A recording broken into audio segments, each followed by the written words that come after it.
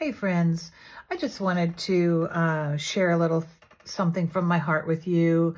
I made a kind of a sobering post just a couple days ago, and many of you have reached out and you were concerned about me, and thank you for, first of all, for just sharing from your hearts and for your prayers.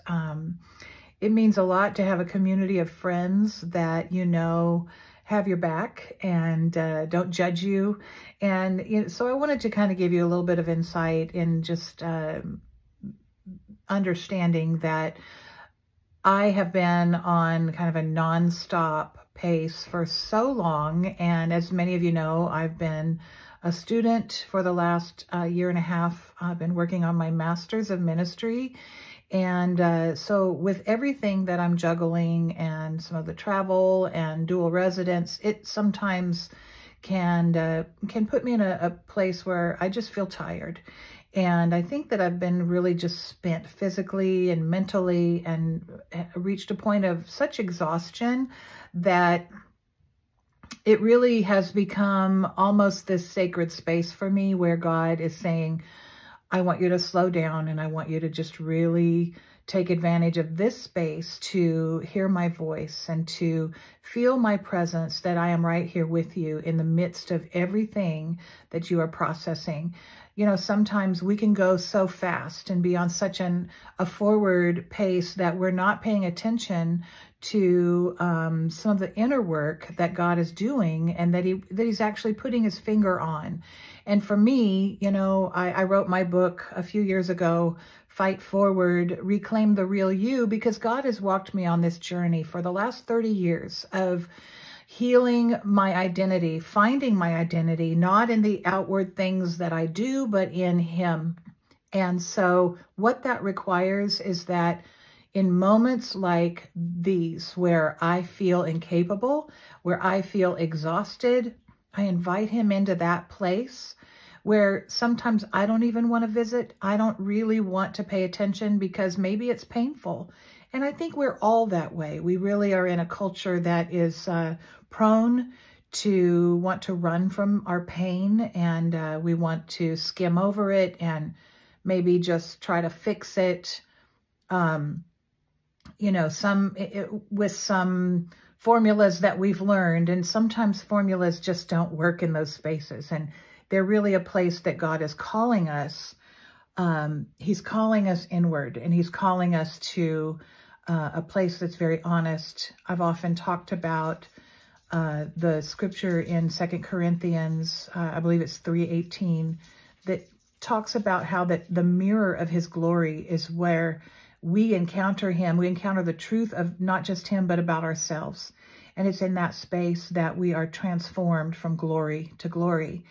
And so, we go through these spaces where it can be confusing and we get worn out. But I think that those are good places because we actually come to the end of ourselves. And isn't the Christian life one of learning how to die to self over and over again? And, I'm just so thankful that at this point in my life, I have the assurance of knowing and the hope of knowing that Jesus is right here with me.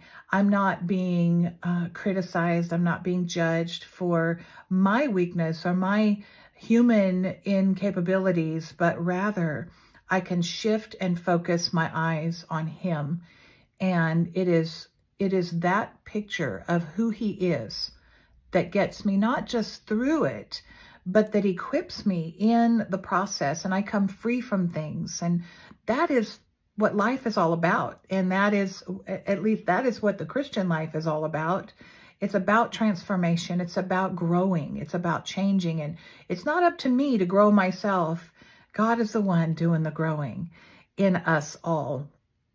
And so I just wanted to take this moment to share with you that I'm okay, and I'm grateful for a quieter space. I still have the demands. I still have the deadlines, but I'm kind of pulling back a little bit and just marinating in whatever this space is with the Lord, and just saying, God, reveal yourself to me here. show me who you are in this place and in this pain and this experience, that I might come out of it with a new awareness of you, with a new, fresh perspective that is going to equip me for tomorrow. And there was a moment when I was just really crying out to the Lord in prayer. And I was just saying, you know, God, I was feeling some of the anxieties and the pain of some of the broken relationship with my own father, and how I adored my father my whole life, but things that were broken and emotionally unavailable to me. And so it kind of broke a little bit of, you know, that was the lens that I saw God, my Father, through for so many years. And I said, God, you know, Jesus, I want to feel you right now. Would you just reveal yourself to me in a more tangible way? Because I was hurting so badly just a couple of days ago. And you know, it was like the Spirit said to me that it was like that moment for John, or for Thomas in the book of John, where Jesus has just been resurrected and he's revealed himself to the disciples. And it was Thomas that said, but let me feel your wounds. You know, he just couldn't believe that it was really him. And, you know, it was like the Spirit said to me, blessed are those who have not seen and still believe. And I think that the correlation that I see here is how that I've got to see in terms of not through my wounds, but through his wounds. And to know that Jesus took the cross for me, and he took my shame and my burdens and my sin and my brokenness upon himself. And his image was marred so that mine could be healed.